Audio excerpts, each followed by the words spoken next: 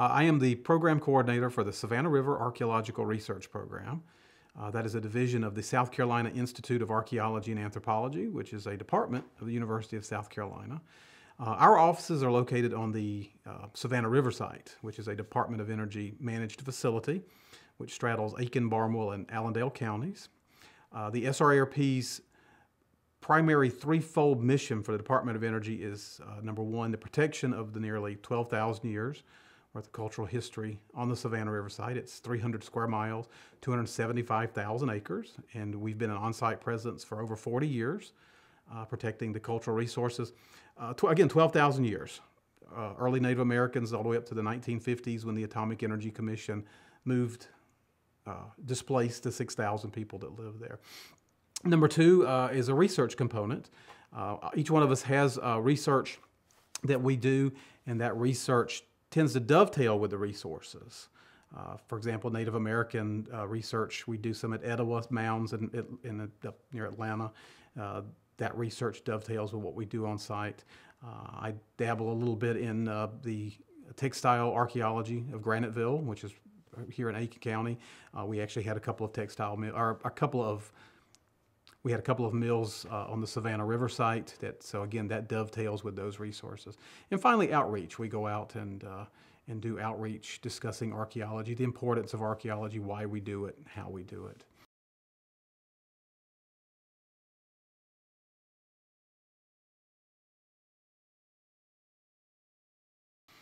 In 2006, on one of our compliance-related activities for the Department of Energy, we were putting in a monitoring well. And that survey took us across a 1950s era tenant farm. And as we were surveying across the tenant farm, one of the shovel tests out-popped a alkaline glazed stoneware sherd, and it had the date 1862 on it. And immediately, those of us in the know that were standing around, we felt we had something, but as we began to do the remainder of the excavation, many more pieces came out, and one of those pieces was inscribed with the name Dave. And once we excavated the 18 pieces and put the pot together, it weighed approximately 19 pounds, and it had on it LM, which was the initials for Lewis Miles, one of Dave's owners, April 16th, 1862, and had Dave's name deeply etched into the pot.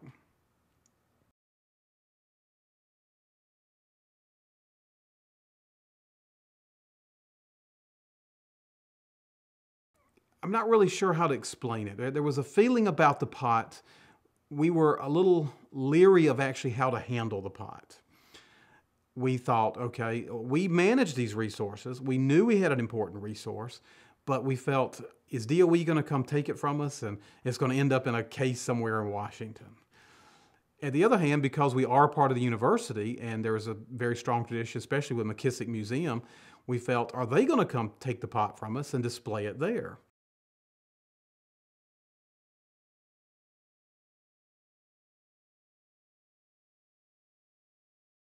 We kept it under wraps for about 4 years and really didn't do a whole lot with it. And finally, in 2010, I was asked to go to an outreach venue.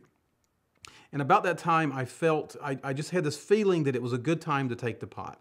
I can't explain it, but it just felt like it was pulling me that now it was time for it to go out. So I took the pot to this an outreach venue down in Denmark, South Carolina, called the Salkehatchie Stew. And the pot was there, and I was there with a good friend of mine named Mark Alberton. He's a filmmaker, and he did a film recently called Displaced: The Unexpected Exodus of the Cold War, the unexpected fallout of the Cold War. And we were there together, and as the pot was on the table, people would come up and they'd say, "That's a Dave pot. How much is it worth? Do you want to sell it?" And the other side of the coin was people would come up and say, "Who's Dave? I've never heard of him." So as Mark and I left that afternoon, we were riding back and we got to talking that there was a whole story, part of Dave's story people they don't know. They either don't know who he is or they only see him for the monetary value of these vessels he created.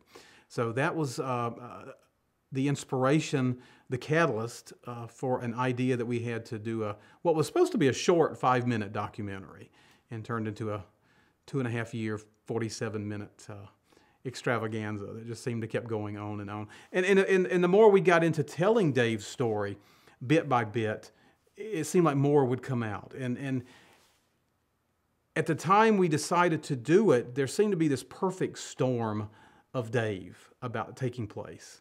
Again, the pot had been around for 4 years. We hadn't done nothing with it. And then all of a sudden, once we have this idea to make this pot, the University of Illinois had announced that they were going to do their excavations at Pottersville in Edgefield. Leonard Todd, author of Carolina Clay, his book was just coming out. And of course, we've always had an amazing resource in Steve Farrell and Gary Dexter, Justin Guy, all these local potters who work in the Edgefield tradition, and as they're working in it, tell the story of all the local potters, and in Dave particular. So, and Carl Steen is another, an archaeologist who's done a lot of work in the potteries over the years. So we had all these resources, and then we had our story of the excavation and discovery of what we now call the SRARP Dave jar. And it all just really came together well and started coming together as the story that we ended up telling in the film.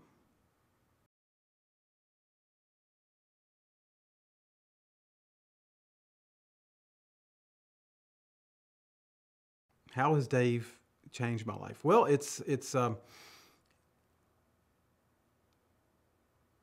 think overall bigger. It's a Dave's story in the way that we got to tell it allows us to remind people that the enslaved bondsmen. There's a part of their story that a lot of people don't think about. That is the fact that they were master craftsmen, brick makers, the carpenters, iron workers, potters. Dave, ironically, in a way, the film allows Dave to be the face of so many of those that we don't know their names or who they were, who were these master craftsmen. Again, the irony is we don't have a photo of Dave, so we don't know exactly what he looks like. But through his story, we get to learn more about these magnificent works that these unnamed and unfaced people made so long ago. So it's allowed me to help to tell that story, which I'm very proud. I'm very proud and honored that I get to walk around with this pot, number one. But I'm very proud that I get to help tell this story. And because of it, I've had the chance. I've traveled all over the country. I've traveled to up to Monticello, Thomas Jefferson's home. I've traveled to New Orleans. I've traveled out west several times with film festivals and been invited on to give talks. And so I've got to travel a lot and share his story with people who had never heard it. And a lot of times after telling that story, people will come up to me, and mostly African Americans, and say, thanks for sharing a side of the story that I've never thought of, or giving a for lack of a better word, I guess a positive spin to something that is so dark and so negative. That here's this light. Here's the story of a man who today, 150 years later, is still speaking to us, and his verses can be interpreted, I'm sure, many different ways, but a lot of times it comes from the heart, how you want to interpret it, what Dave was actually saying. So, and I'm proud to be a part of that story.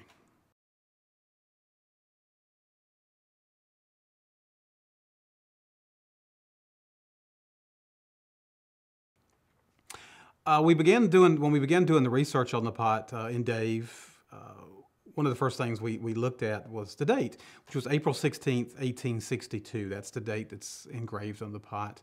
And one of the first things, of course, you could do today is you just go online. You type in the date up and what comes up. So we were very surprised at what we found, and then, of course, we went and did more research. But the date, April 16th, 1862. So, let's put that in context. Here in South Carolina in April, it's very hot. And, Dave is throwing his pots. He's made this pot, and he dates it. He's a slave working, turning his pots, out in the weather, maybe to turning shop. Either way, it's tough. 700 miles away in Washington, D.C. on that same day, Abraham Lincoln is putting into, he's signing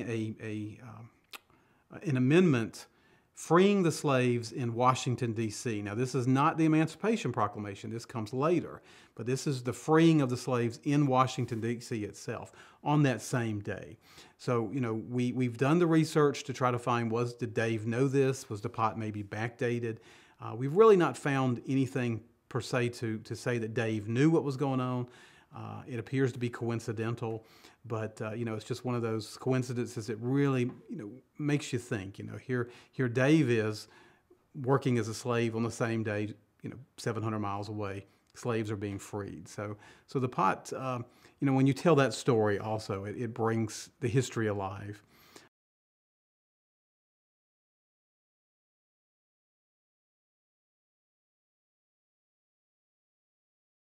You know, once we realized the significance of the date, we went to the Caroliniana Library on the USC campus, looked at many of the papers. We looked at months and months before the April date and after the April date, looking to see if there was any mention of the fact that that Lincoln had signed that proclamation, and we didn't find anything. So. It appears to be a coincidence. It's not to say that Dave wouldn't have heard it, but you know, most of the more conservative papers in the South, you know, wasn't going to be putting an article in the paper stating, "Hey, you know, slaves up north have been freed," because that really wouldn't have helped the cause in the South at the time. So may have caused more problems. But.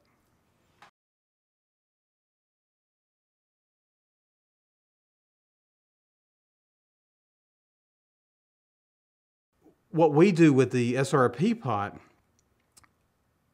so many Daves that we know of are in museums or private collections. And the SRP Dave pot does travel. It goes out and people can see it and touch it. And, you know, I've had it in the back of the truck and brought it out in the middle of the woods for kids to see it. You know, it's traveled, again, across the country.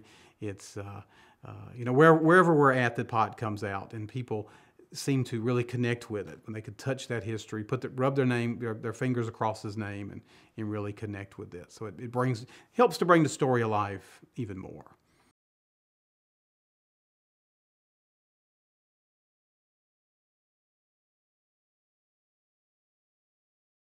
I'm honored that I'm able to carry it around. I can't say that I haven't come to a special connection with this. Right. Matter of fact, right now, as of yesterday, I left it in possession of the Aiken County Historical Museum for the next month. And as I was walking out, we were laughing. I said, "Take care of it. You know, it's been a while since it's been away from me for this long." But you know, I'm honored and I'm humbled that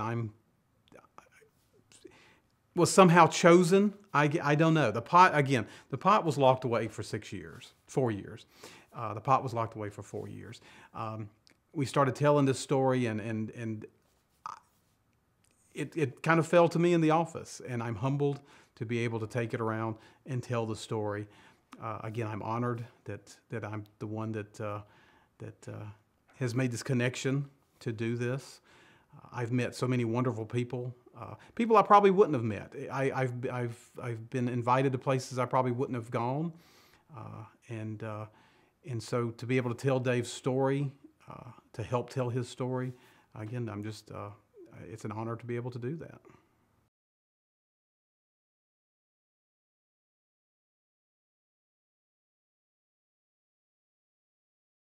A funny anecdote was, I remember in the early 70s, I grew up in the area. I grew up in the valley, and I lived here. And I remember my grandmother, just an off-the-cuff comment, talking about someone found this pot signed by Dave, and it was worth some money.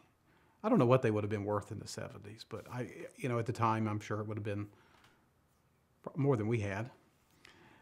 And being that young, I didn't understand what she meant. To me, a pot was what I saw her cooking on the oven, stainless steel or cast iron, cooking the collard greens in or the peas. So I remember somehow all of us kids, it must have been something in the paper, I don't know. But I remember all the kids, we played in the woods a lot. So we were looking for a pot, you know, with the name Dave on it. And, you know, we had no clue what we were looking. Every time we'd kick over an old stainless steel pot, we'd pick it up, and there's no Dave name on it. We didn't understand what it was. So the name Dave and that whole connection has been with me for a long time. Just the idea that, And then, of course, as I got older, started studying history and got into history, I understood Dave's story. Never in my wildest dreams would I have thought that we would discover and excavate a Dave vessel. Much less, I'm the one who now totes it around and carries it around and visits with it. I really would have the wildest dreams. I would have never thought that I would be doing this, but he's definitely become a major part of my life over the last 4 or 5 years. Dave, I think Dave all the time. I really do. It's something especially getting the film out and trying to promote his story. Dave is always right there in the back of my mind somewhere. So, and that's not a bad thing, And then sometimes those verses of his, I do think of a few of those that help me through the day.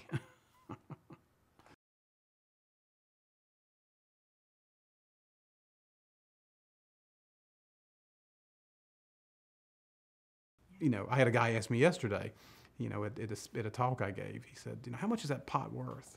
And my standard answer now is just priceless. We don't talk prices as archaeologists anyway, but for what that pot has done, in my opinion, for Dave's story, it's priceless. You can't put a price on that. So, but.